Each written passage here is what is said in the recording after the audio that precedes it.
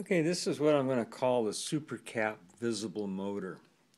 And I've taken the rotor out of a 12 volt DC motor and mounted it on this little structure. And I have a little circuit board, prototype board, with some supercaps and a coil and some LEDs and an on-off switch.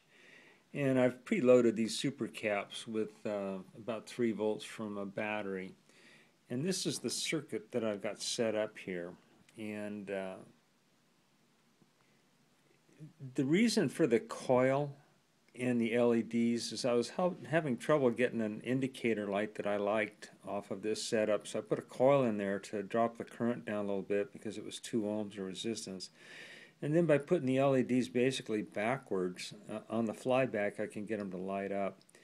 And the reason for this project is I'm studying these things again. These are DC motor circuits going way back to my youth, really, on these motors, and specifically this one that is a series wound coil one, what they call a universal motor.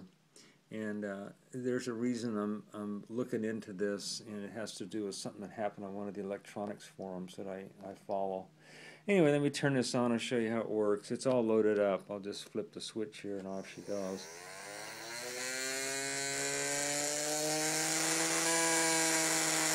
Now you notice I've only got one field magnet there. If I add the other field magnet here, it helps it quite a bit.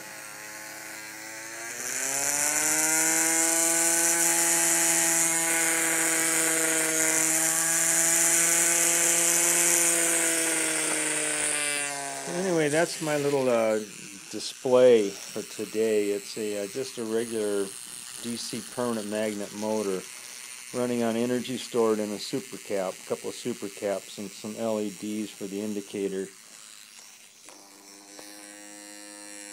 And this was also to show that if you take the other field magnet and put it on there, you increase the performance considerably.